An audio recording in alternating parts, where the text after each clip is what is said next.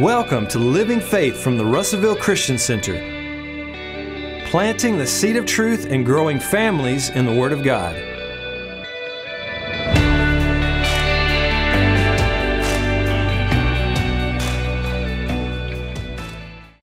So we're going to talk tonight about true righteousness, start a new study. I won't get through it tonight, so I'm excited about it. 1 Corinthians 15, verse 34 says, awake to righteousness. Awake to righteousness. When you look that word up, it's that awake is like somebody who's been intoxicated, becoming sober-minded. Like the cloudiness lifting, and they become back aware. And so he wants us to awake to righteousness, sis. Awake to righteousness and sin not. Now, one of the effects of understanding righteousness is it helps us overcome temptation. It says, for some have not the knowledge of God. Some have not the knowledge of God. If you don't have knowledge of God, you're not going to awake to righteousness. It is a foundational principle we'll find out here in a little bit, and it is key to everything else in the kingdom of God. If we don't accept righteousness by faith in Jesus Christ, you will not use your faith for your health because you'll find a reason to X yourself off. You'll find the excuse of why you don't qualify to receive what God has for you, whether it's forgiveness. I mean, I deal with people all the time who can't even accept forgiveness because they are basing everything on their behavior. We're going to get set free from that. And righteousness is key. So awake to righteousness and sin not, for some have not the knowledge of God. If we're not alert, we will become sin conscious, and we'll live our life sin conscious. We'll be works conscious. And y'all, I have dealt with works conscious people all day long today. All day long. Well, why did somebody not receive? Why did this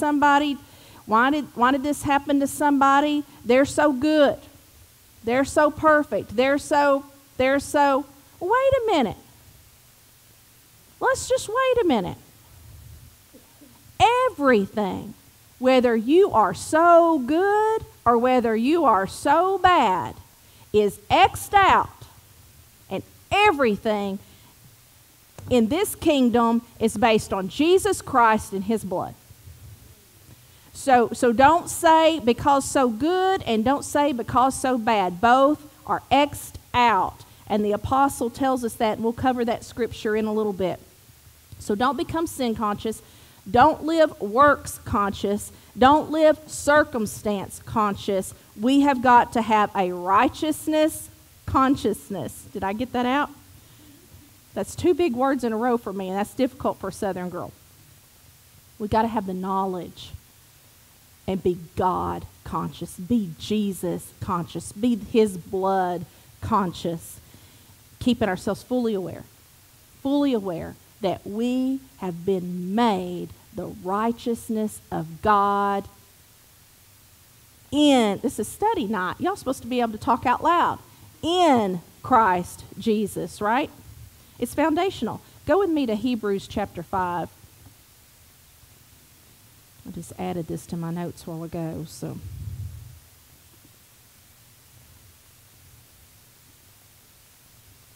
Hebrews chapter 5, and I want to start in verse 9 because we covered Melchizedek last week when we were talking about Jesus being our high priest.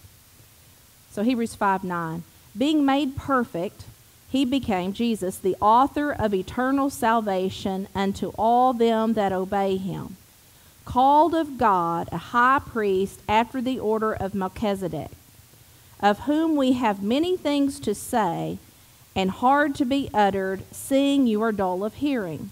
For the time you ought to be teachers, you have need that one teach you again, which be the first principles of the oracles of God, and are become such as have need of milk and not of strong meat. For everyone that useth milk is unskillful in the word of righteousness, for he is a babe. But strong meat belongs to those who are of full age, even those who by reason of use have their senses exercised to discern both good and evil. Everyone that uses milk is unskillful in the word of righteousness. Righteousness is foundational. It's key. We've got to get it established. If it's something that you still struggle with, man, study this, because if you're struggling to walk in faith, if you're struggling to be able to receive from God, you're unskillful in the word of righteousness. And don't let that be a slam. We need to know where we are so we know where to get where we need to be. If you're unskillful, how do you get skillful? Exercised. Did you notice that word in the following verses? We got to be exercised. Verse 14 says that. When you look that word unskillful up, it simply means inexperienced or ignorant of. Ignorance is not stupidity. Ignorance is lack of knowledge. So being unskillful in righteousness can be fixed with knowledge and practice. Walking in it. That's how you exercise, right? You walk in it. You use it.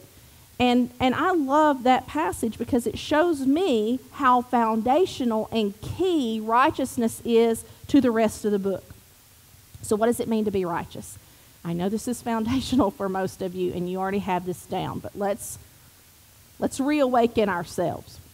I'm telling you, it changed everything about the way I thought this afternoon. I was rushed. I left here at 5:44. I need to be back down here at 6:20. And I was wallowing in it. And I thought, now wait a minute. I am seated with Christ in heavenly places. I have a position in Christ, and He makes a way for me. He makes a way for me. And if I have a righteousness consciousness, it changes how I see my circumstances. But I had to remind myself today after studying it all day. So I know we all need to be reminded. What does it mean to be made righteous? We've been judged righteous by God. Now, it's one thing to be judged something and to have a verdict from a judge. It's another thing to have that verdict by the supreme judge where it cannot be challenged any further. I mean, when you get a ruling from the Supreme Court, you're like, it's done. It's over. It can go no further. You have been judged righteous by the supreme judge. Now, who can lay charge to God's elect? It is God that justifies. When He said innocent, it can't be challenged. No further. It can't be, let me see, it can be challenged. The verdict cannot be overruled. Your innocent verdict cannot be overruled. It cannot be. We've got to get that established in ourselves. We've been judged righteous by God, the supreme judge. We now meet with God's approval, not according to man's standards, but according to God's standards of what rightness is. When He says you're righteous, that's not righteous by your standard or man's standards. That's rightness by God's standards. By God's standard. When He said rightness, it was according to His rightness, not what our mind thinks rightness, not what somebody else's mind thinks rightness. We have Jesus' standing with the Father. He took His place in mankind, took on our sin nature, took on the penalty of our sin, and gave us His standing with the Father. We have a hard time wrapping our hands around that, wrapping our minds around that. He gave us His standing. He was the firstborn among many brethren. He puts you in there with him in his relationship with the Father. What would the Father deny Jesus? What would he deny him?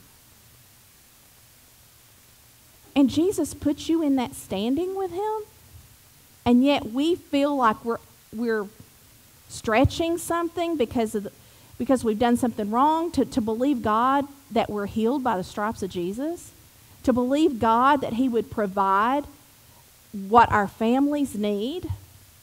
You wouldn't think Jesus would have a hard time with that, would you? Jesus walked the earth the whole 33 and a half years dependent on the Father. And he didn't have any qualms about that. Why? Because he was righteous. He understood his standing with the Father. Right standing, righteousness means we have a right relationship with God. We have a right relationship with God. We've been declared innocent. We've been declared just. We've been made holy. We can stand in a condition that's acceptable and approved to God. I like one definition that a guy gave. He said, in a state that is all that God requires a man to be. When you stand in Christ's righteousness, you've met every requirement that God requires of mankind. You're accepted there. And accepted doesn't mean, sometimes I think when we say, I'm accepted, it's just like, you're okay. Let me tell you, if you're okay in the eyes of God, that's a really good, big okay. And it's not lesser than anything. It's big. Righteousness isn't earned. That's what righteousness isn't. We just talked about what righteousness is. Righteousness isn't earned. It's unattainable by obedience to the law. We'll see that in Scripture. You cannot obtain righteousness by being obedient to the law. If you could have, then the New Testament wouldn't have been needed. Jesus wouldn't have been needed. We would have just kept going under the old law, under the old covenant, and if you were obedient to it, then you would be righteous. But that is not the way it worked. It was unobtainable by obedience to any law. It's not gained by anything that you do other than faith in Jesus Christ. That's it. Go with me to Romans 10.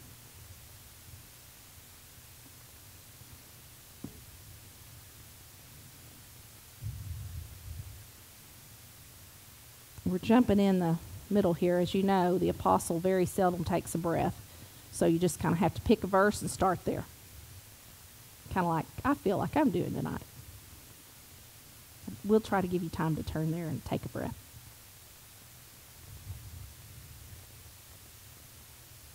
Romans 10:3. For they, being ignorant of God's righteousness, and going about to establish their own righteousness, have not submitted themselves unto the righteousness of God. For Christ is the end of the law for righteousness. Christ is the end of the law for righteousness to everyone that believes. Oh, he's an equal opportunity God. This life is available to anyone.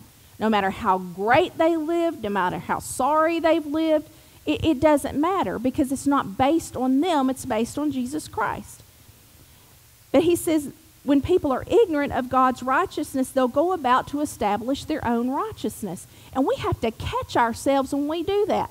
And listen for yourself. Listen to these words.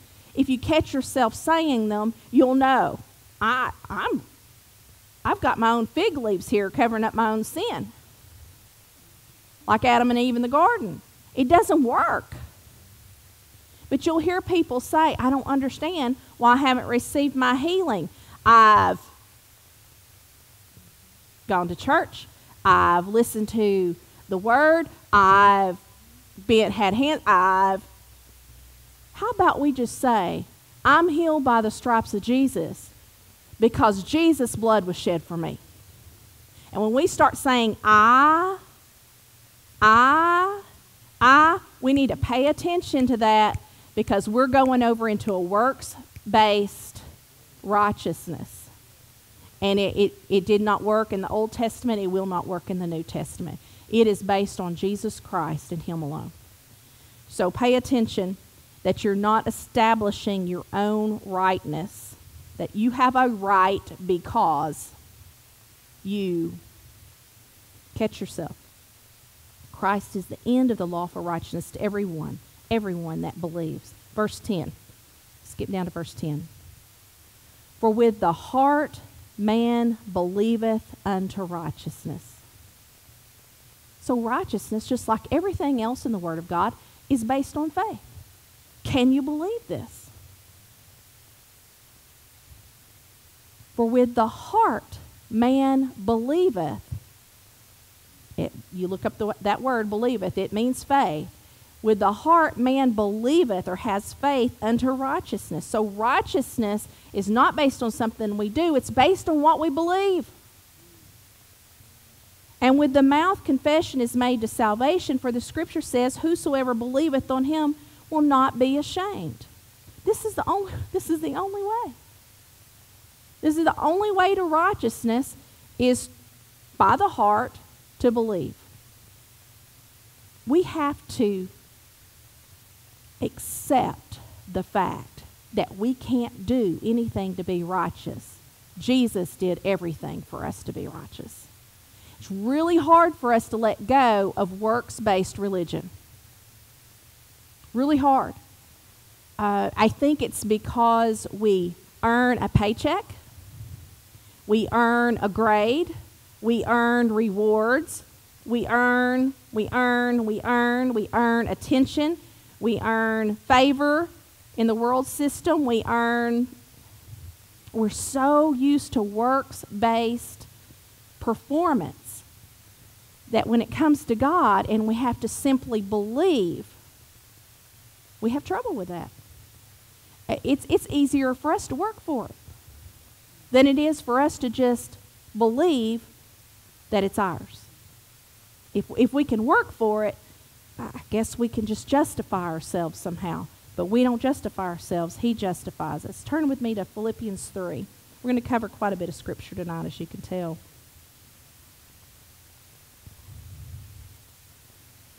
Oh, man, I love this. Don't you love the apostle? He's so honest and so transparent.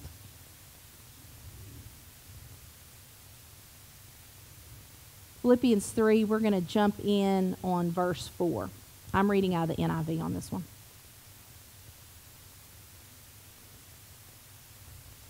He's talking about himself here. He says, if anyone else thinks he has reasons to put confidence in the flesh, I have more. I just love him. Oh, I love his personality. If anybody thinks they have reason to be confident in themselves, to have confidence in themselves, I have more. I was circumcised on the 8th day, of the people of Israel, of the tribe of Benjamin, a Hebrew of Hebrews, and in regarding to the law, I was Pharisee. As for zeal, persecuting the church. As for legalistic righteousness, I was faultless. As for legalistic righteousness, what he was saying is, I followed the law. So if anybody had a right to be confident in the flesh, it was me. That's exactly what he's saying. But listen, verse 7. But whatever was to my profit, I now consider loss for the sake of Christ. He had to give it up. He had to give it up. I can't imagine, of course, he had a really life-altering experience with Jesus, right? On the road to Damascus. But he had to be willing to give up who he thought he was. On the good side, what I'm saying is, it doesn't matter, good or bad. Our righteousness cannot be based on us. Whatever was to my profit, I now consider loss for the sake of Christ. What is more, I consider everything a loss compared to the surpassing greatness of knowing Christ Jesus my Lord, for whose sake I have lost all things. I consider them rubbish, that I may gain Christ and be found in him. The apostle wants you to locate him, and he wants you to find him in Christ. He wants you to see him in Christ. Not having a righteousness of my own that comes from the law, but that which is through faith in Christ, the righteousness that comes from God and is by faith. Your standing with God does not come from the law. It is not works-based, performance-based, but it comes through faith in Christ, comes from God, and is by faith. Simple as that. We have to read it and believe it and receive it. Jesus died for you. Your standing, your right standing with God is established in him. If you're in him, you have righteousness. You are, you don't have righteousness. You are righteous. It's who you are. It's your divine nature. It's your new nature. Go to Romans 5.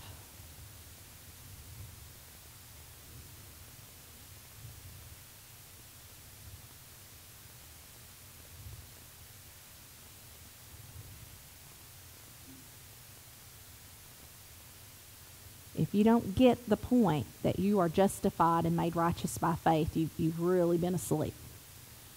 Because that is the whole point of the night before we can move on to the effects of righteousness next week. We have got to get it. We've got to get it where we don't slip back into works. Romans 5 verse 1 says, therefore being justified. You look that word justified up. It means rendered innocent and righteous. Therefore, being justified, rendered innocent and righteous by faith, we have peace with God through our Lord Jesus Christ, by whom also we have access by faith into his grace wherein we stand, and rejoice in hope of the glory of God. We've been justified, rendered innocent, and righteous by faith. We have peace with God. God is at peace with you if you are in Christ Jesus. Y'all, that's a good day. Because we have a world of people who think God's mad at them. Whether they're good people or whether they've done really wrong things. There's a whole world of people that thinks God is holding something against them. But your righteousness is in Christ Jesus. It's not in you. You are in him. And there is a huge difference. And because of that righteousness, you have access by faith. We talked, was it last week? We talked about the high priest. Jesus has made a way for you to have access to the throne room of God Almighty, the creator of the universe, the maker of heavens and earth. You have access. And you don't have to go to some temple or go through some priest other than your high priest, Jesus Christ, to have access to the creator of the universe. And if you don't understand righteousness, you won't go there. And I hear people say, I don't want to trouble God with that. Like he doesn't have time? Like he's spread too thin? No, what it is you don't know that you are righteous and that you have access, and that is why he sent Jesus, is because he wanted you to come. There is nothing small to God in your life. I'm telling you, he cares about our living. And you don't abuse it. I don't even know how you could abuse it. If you're going in righteousness, I don't even know how you could abuse it. It says that he'll not withhold any good thing from us. No good thing. He will not withhold any good thing. He's given us everything that pertains to life and to godliness. If we shrink back, it's because of a lack of righteousness. I should say a lack of the knowledge of righteousness, because you have it. It's a gift. We'll read about that here in a minute. He is the justifier. God is the justifier. God has justified you. He has found you just. He has rendered you just. He has declared a verdict over you that you are the just. Romans 3:25 and 26 tells you that. He's the justifier of him who believes on Jesus Christ. God is the justifier. How freeing is that? Anybody else in here ever deal with the fear of man? Righteousness is your answer. Righteousness is your answer. We've all dealt with it. I still deal with it sometimes. And righteousness is the answer because God is the justifier. The question is, can we let go of performance mentality and submit to that? Can we just submit to that? You know, we don't always like that word submit, but what it really means is that we have a choice to let something else have authority and dominion other than ourselves. Now, when people don't know that God is good, they're going to hold back from submitting to Him. Well, let me tell you, He's good. He's good. And He is love. And there is no evil in Him. There's no shadow of turning in Him. And He is asking us to submit to righteousness. And that means let right standing with Him have dominion in my thinking, have dominion in my actions, have dominion in my words. You think about it. If righteousness has dominion over your words, how would you speak?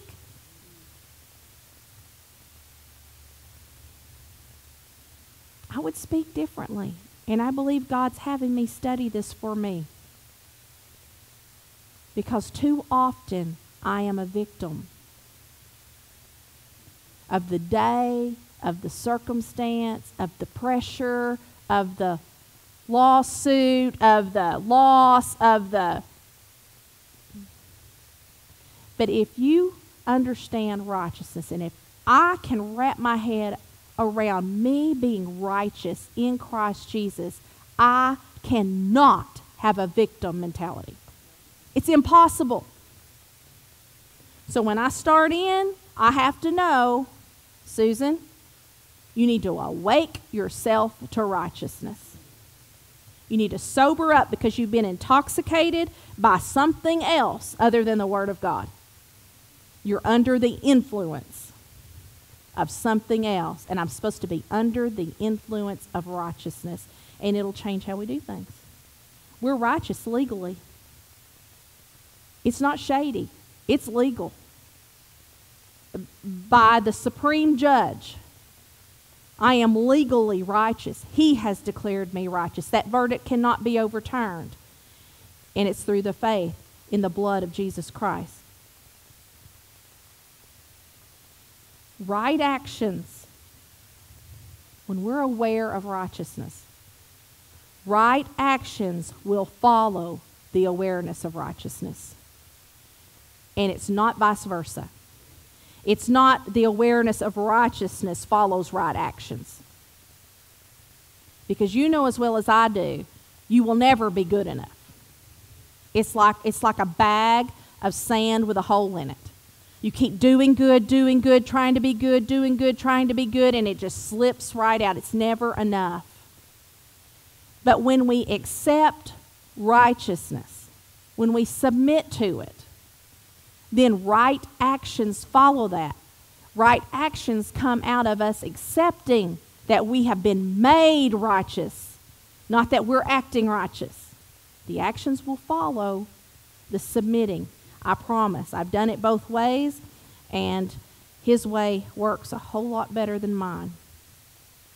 2 Corinthians chapter 5.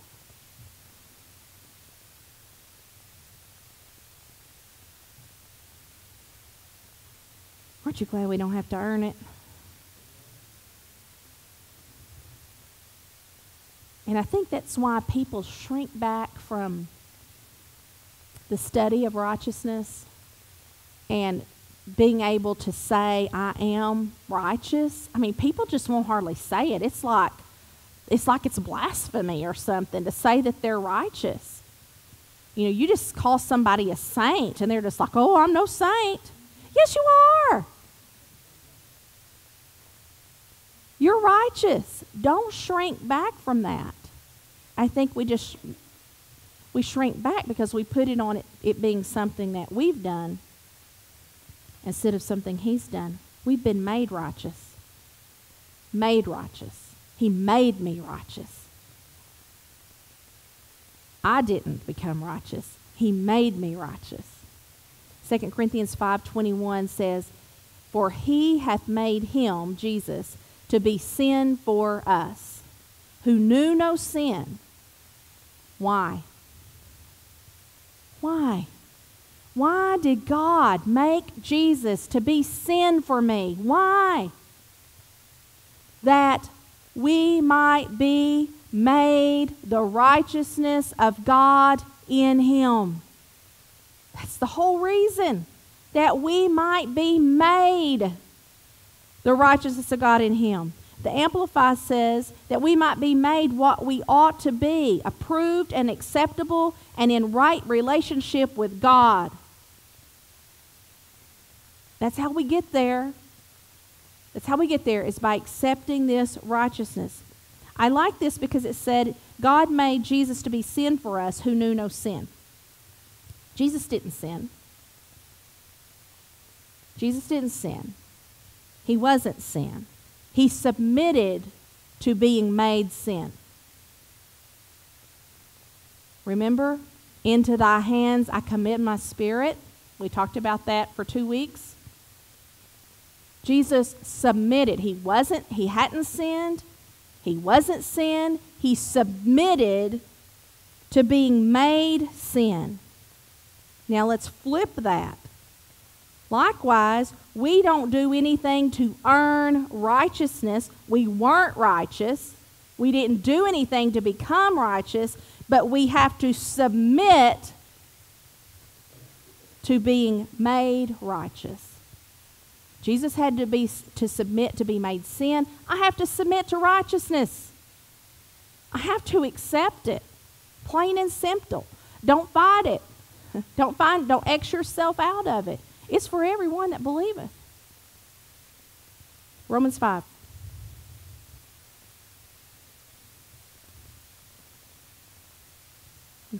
You're still there?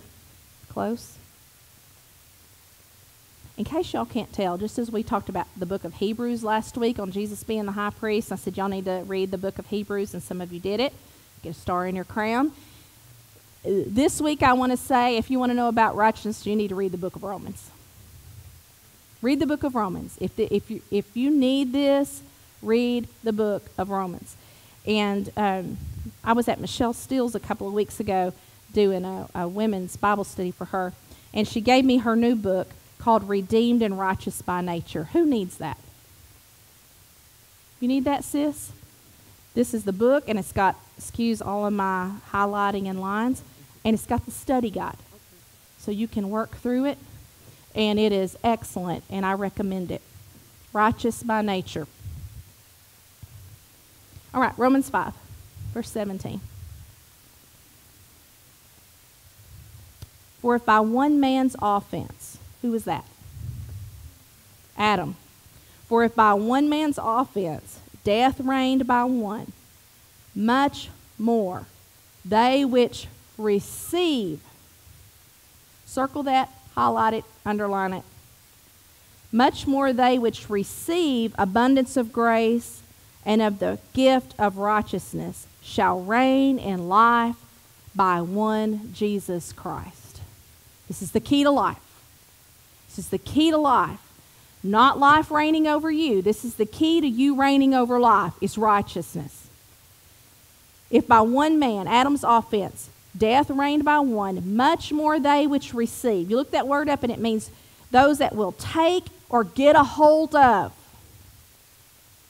Those that will take or get a hold of the abundance of grace. God will not be outdone. If death reigned by one, by an offense, then God's going to have an abundance of grace. Because where sin abounds, grace does much more abound. God just won't be outdone. So whatever it is that's in your life that's kept you separated from God or kept back your freedom in the presence of God, just know, whatever that is, God has something much more, and it's called grace. Abundance of grace and of the free gift. Look the word gift up, because sometimes we twist gift in our heads. Oh, that's a gift. Well, if you paid something for it, it's not a gift. If you manipulated something, it's not a gift. It's the free gift. Nothing, no strings attached, nothing. You have been given the free gift of righteousness. And if you'll take hold of it, you will reign in life. Reign in life. Are you tired of circumstances ruling over you? You're tired of situations ruling over your mind, over your money, over your family? There is a way for you to reign in life, and it's called the abundance of grace and the free gift of righteousness. Therefore, verse 18, as by the offense of one, Adam, judgment came upon all men to condemnation, even so, by the righteousness of one, Jesus, the free gift came upon all men unto justification of life. Justification of life. You have been acquitted. You have been pronounced innocent. You have been justified. You have been declared just and innocent by the supreme judge, by the supreme God, by righteousness. It's a free gift. It's a free gift. It came upon all men. It's available to anybody. All men. That works for me. I don't know about y'all, because I can't say all those things Paul said about himself. But it's for all men. For as by one man's disobedience many were made sinners, so by the obedience of one, Jesus Christ, shall many be made righteous. What do you have to do with that? What do you have to do with that? You have to take hold of the gift. And when it says take hold, I believe it means take hold. Antonio, if you give me a good gift and my mother tries to take it from me, I am going to take hold. I'm going to take hold of it. We need to take hold of righteousness and quit letting our past rob us from it. Quit letting the opinions of people take it from us. Take hold of the free gift of righteousness and be made righteous. The gift will make you righteous. He's good, isn't he? This standing with God. It's Jesus' standing with God. He gave it to us as a gift. It's an acceptance. It's a justification. It's an innocent nature that's provided for you. And it's free. It's your new nature. It's the divine nature. 2 Peter 1:4 says that you can be partakers of the divine nature. Do you think there's unrighteousness in God's nature? Well, you're partakers of the divine nature. And you have right standing. It's legal. It's legally yours by faith in the blood of Christ. It's not based on how you feel. I love an example that Michelle Steele gives in that book that I gave Sis over there. She said, think about marriage. Marriage is a legal document. You are married. You may wake up some days and not feel married. You may not feel like you want to be married. But you're married. You're married. By the law, you're married. It's not based on how you feel. Your marriage is not based on how you feel. You are married. It is legal. A judge will uphold it. It is legal. You are righteous. You've been made righteous. It's legal. A judge will uphold it. A supreme judge will uphold it. You are righteous. And it's not based on how you feel. And I think sometimes we battle that because we do things that are wrong, or we let guilt from the past come back on us, and we start basing our righteousness off feelings. It's not righteous. It's not based on feelings. It is legal. It is legal. It's sealed in blood. It's done deal. You have been made righteous. Go with me to Colossians 3.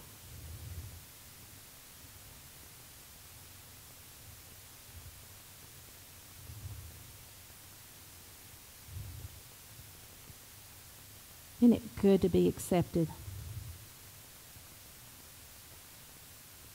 You know, we stand before God in Christ, but we also stand before men in Christ. It's not compartmentalized. We're in Christ. That's where we live. It's our position. That's our location.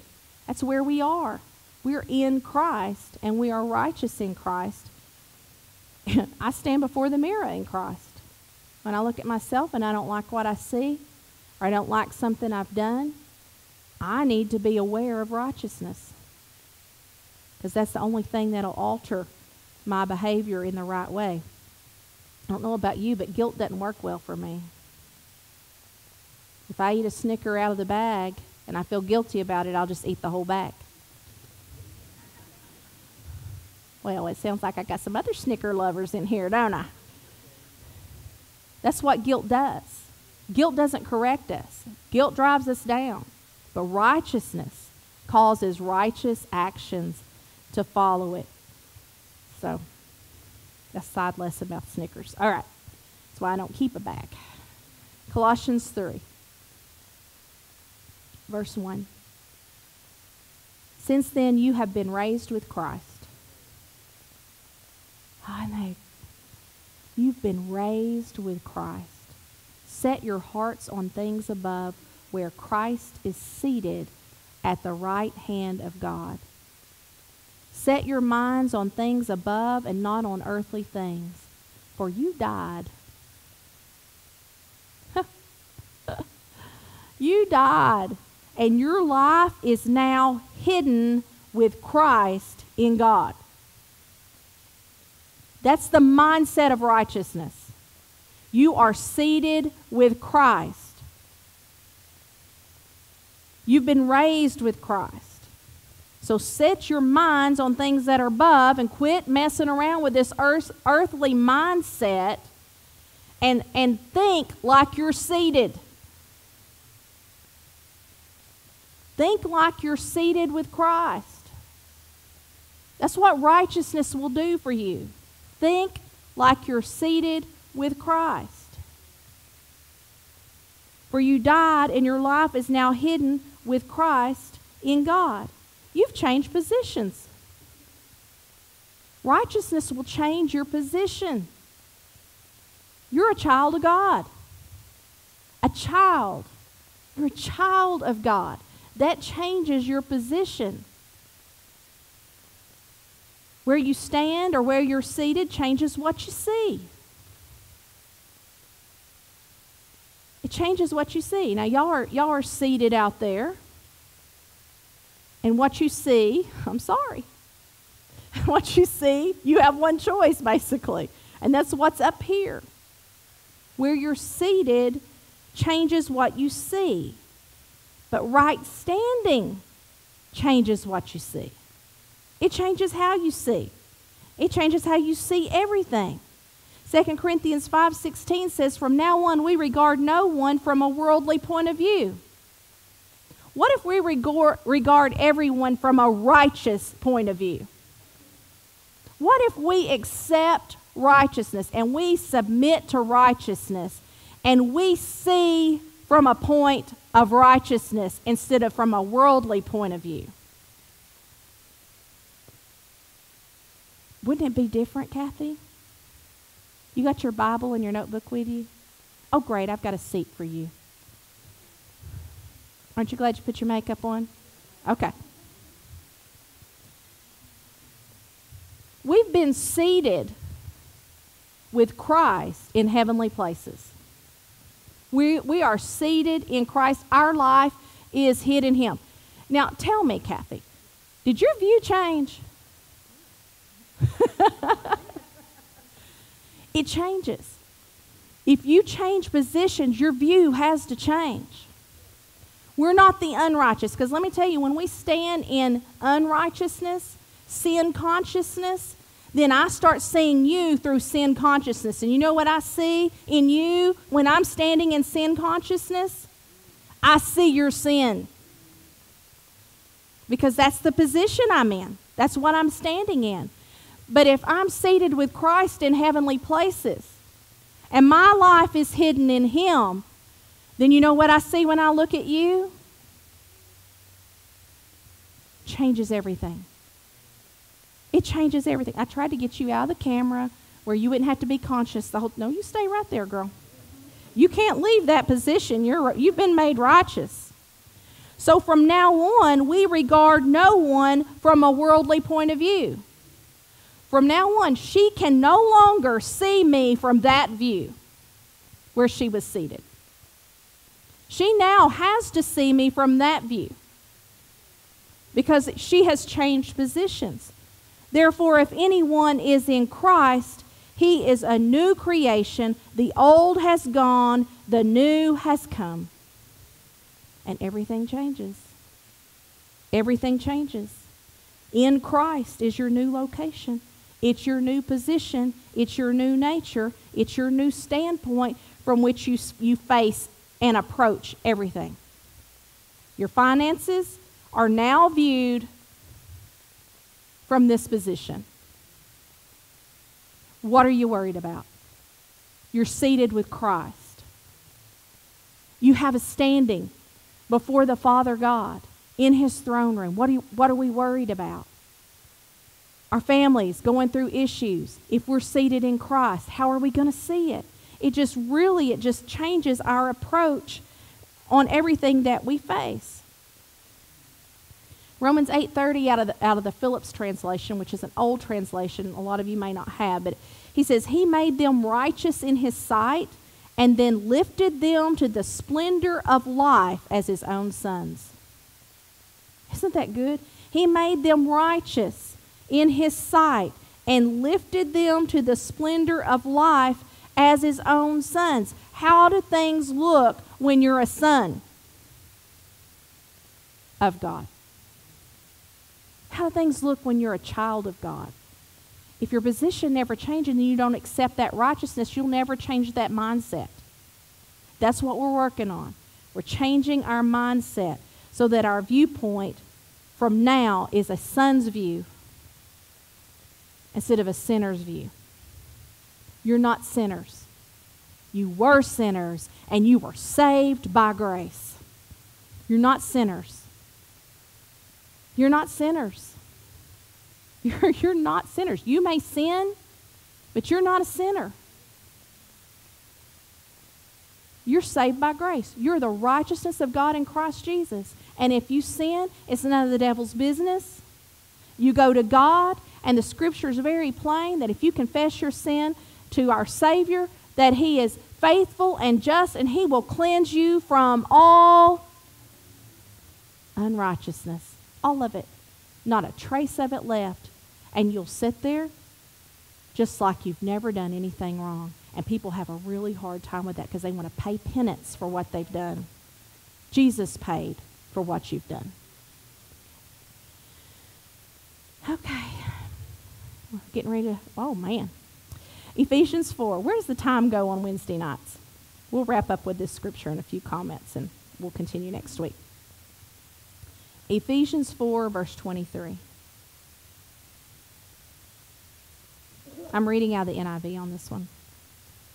Those of you who have electrical devices.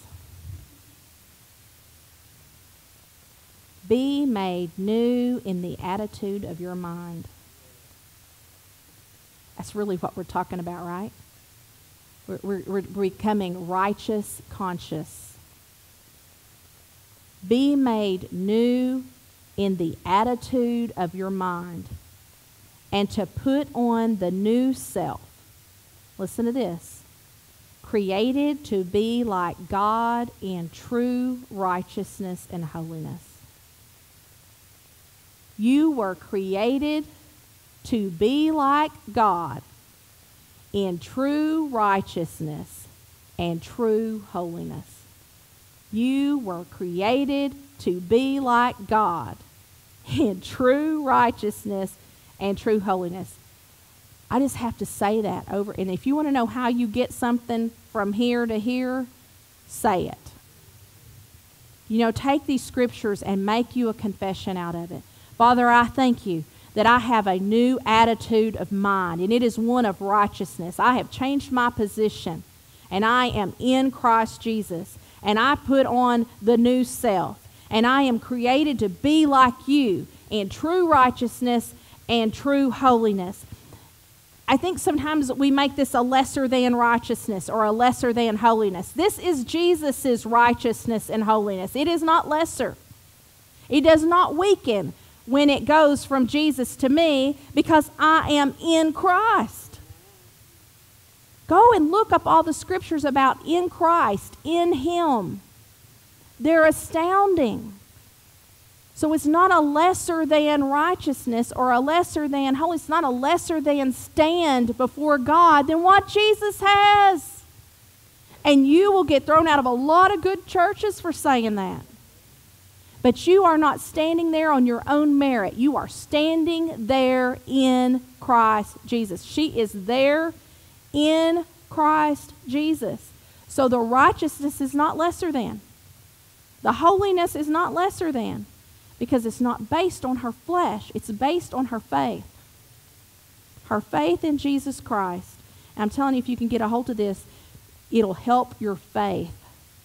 It will influence your faith. It'll be a catalyst or a fertilizer to your faith. But if you don't have a righteousness consciousness, you're going to X yourself out of all the promises of God. You'll just find a reason that it doesn't apply to you. But it applies to you because the blood's applied to you, right? If you weaken righteousness, you'll weaken the truth all the way through the Word.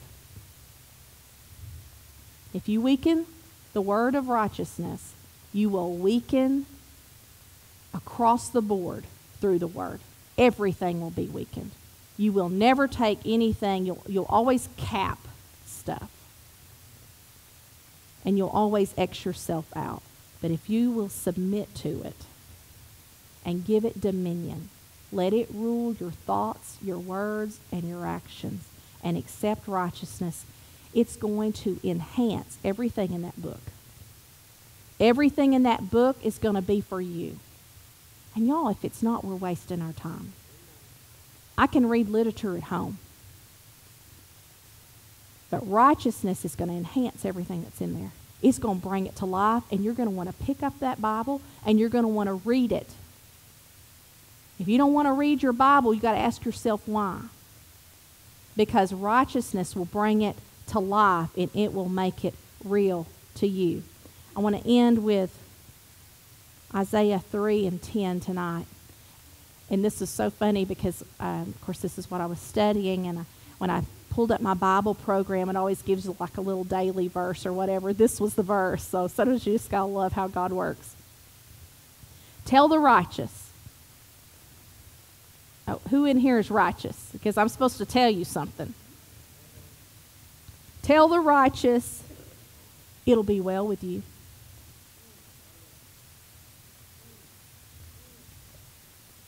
Now, if you don't see yourself as the righteous, you won't receive that. But if you see yourself as the righteous, that's going to light a fire in you. Whatever it is, tell the righteous, it will be well with you. Amen. If you're righteous, you can stand. If you stay seated, we're going to come talk some more. So, let the redeemed of the Lord, we're saying so. This has been Living Faith from the Russellville Christian Center. We pray that this message has uplifted, encouraged, and motivated you today. You can find us online at rccenter.org or visit us at 305 Lakefront Drive, Russellville, Arkansas.